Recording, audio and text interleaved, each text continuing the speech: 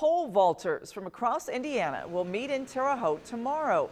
It's part of the first ever Mike Hanna Street Vault. It'll take place at the Indiana Track and Field Hall of Fame Museum.